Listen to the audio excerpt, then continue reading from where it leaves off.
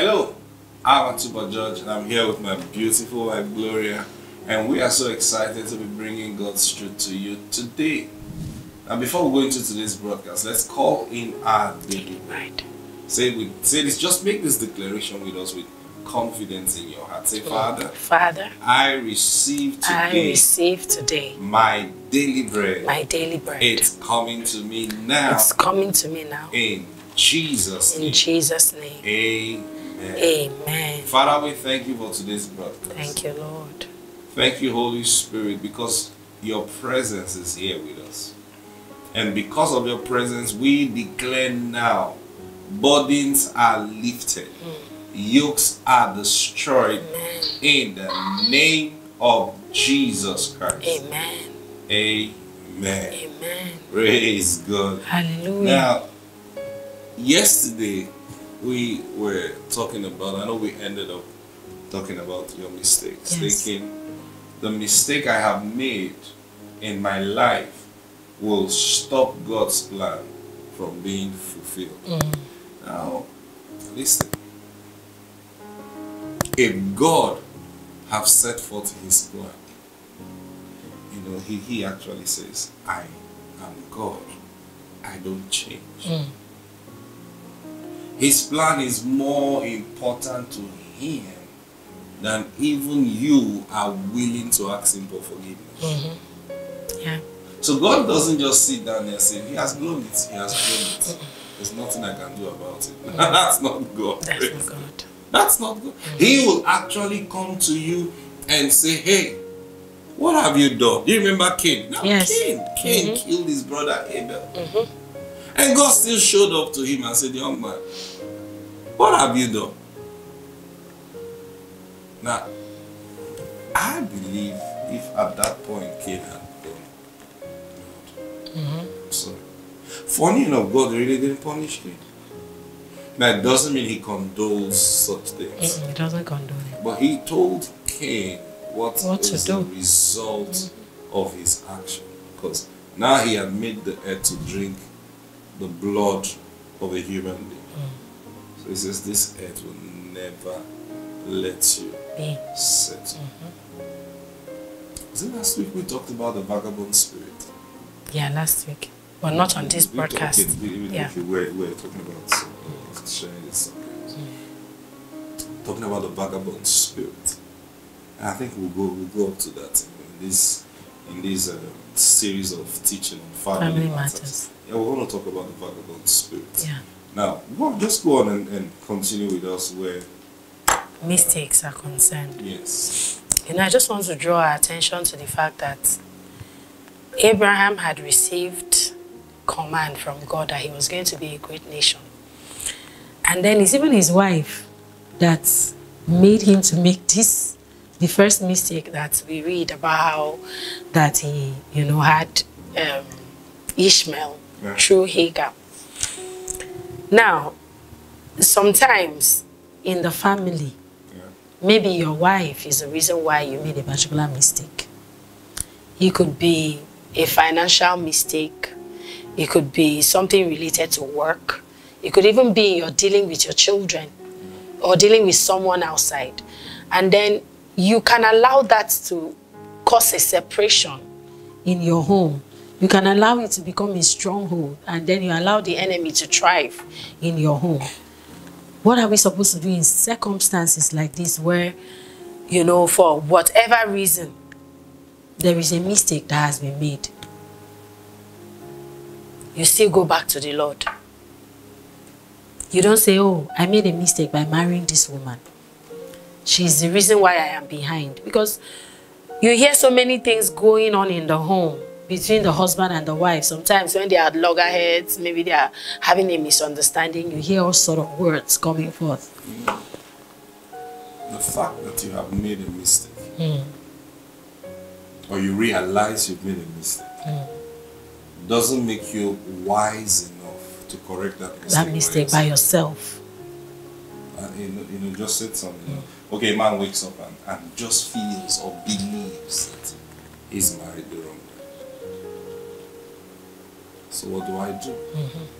The fact that you feel You marry the wrong guy. Doesn't mean you say, I want to amend my ways by sending the wife away. You are still acting with the same mindset with which you married. You married her by your decision. Now you think you can just throw her away by your decision. Meanwhile, was it God that said you made a mistake in the first place?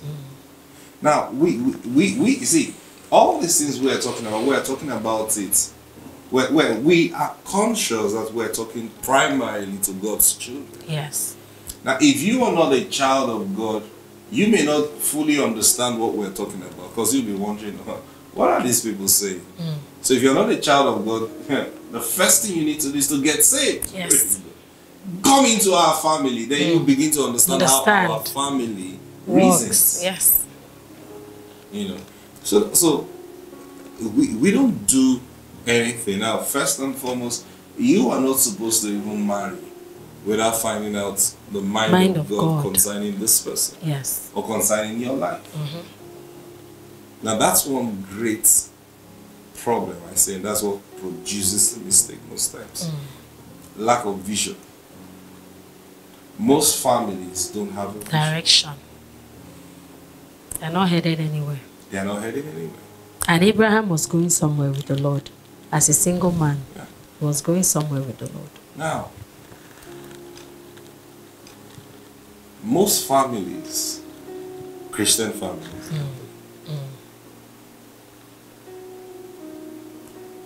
you ask them, what's the purpose of the marriage?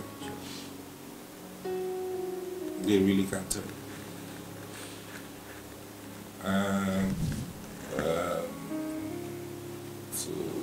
And God said He'll give me a help to do what? To do what? So people, now in living, okay, now I'm married, next we start having children. Next we start raising these children, training these children, let them go to school, and then they graduate. We are working, we are doing our own stuff, and let's see where life will take us to. Do you think of the future and in God now? No, not think of the future, my son is going to be an engineer. Or think of the future, my son is going to be a medical doctor. It's not about the profession or what they become in that life, but who they become. Who they become.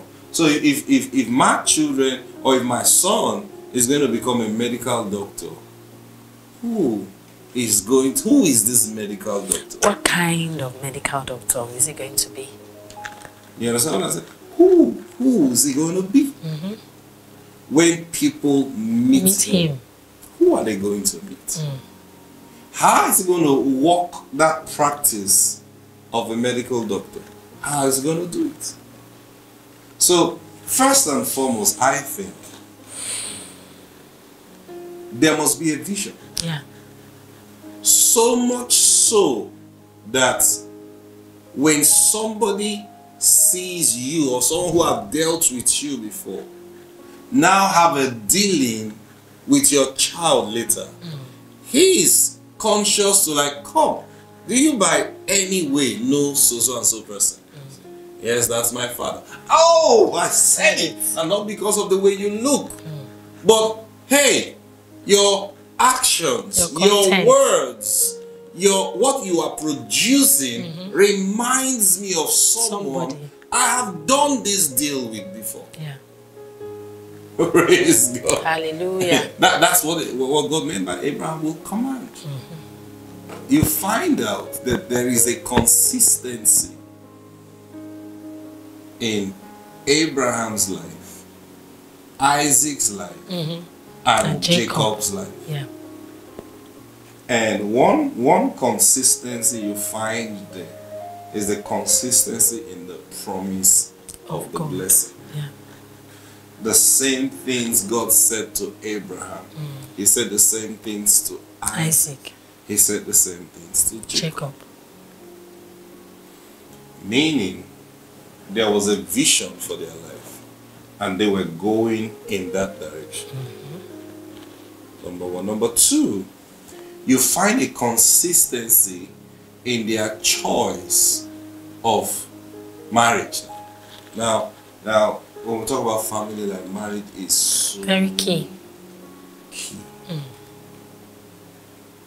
Listen, if you're not married yet, you need to listen with your 2 ears open. Praise God. There is no way you will have vision or walking by vision or something. Let me put it this way. How do you know that there is a vision in your life? By the kind of instructions and commands you receive from the Lord. So now you find God telling, or you find Abraham, because we don't have a record where God told Abraham this, but in practice, we know that God had commanded. Okay.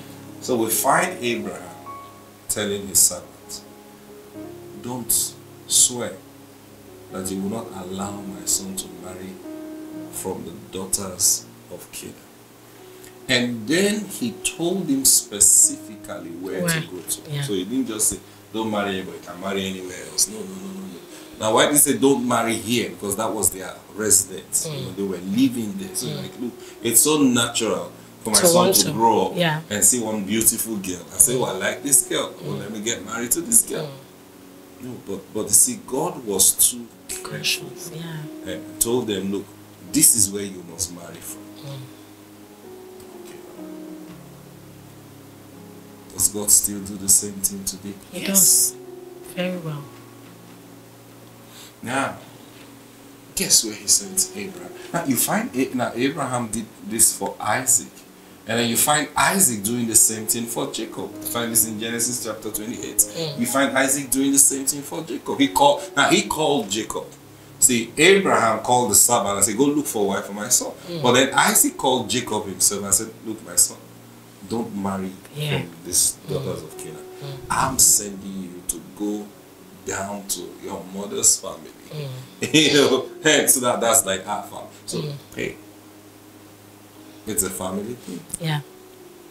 So it's the same reason a born-again believer should not be seeking marriage with an unbeliever. Yes. That itself can affect the blessing of God in your life. True. Seriously, can affect the blessing of God in your life.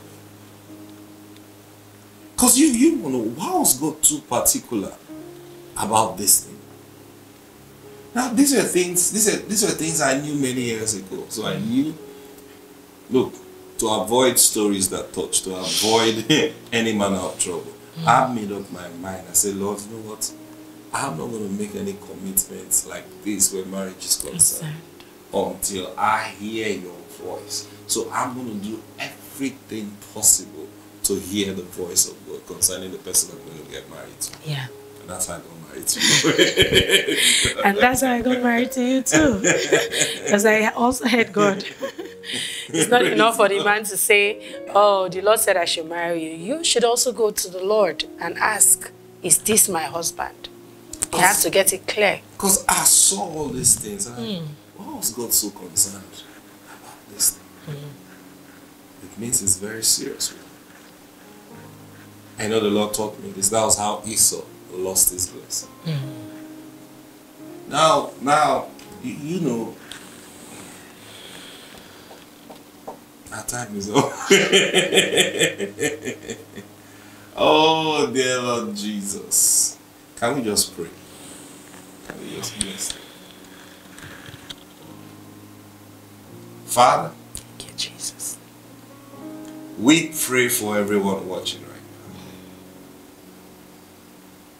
It doesn't matter how convinced they are that they have made a mistake when marriage is concerned.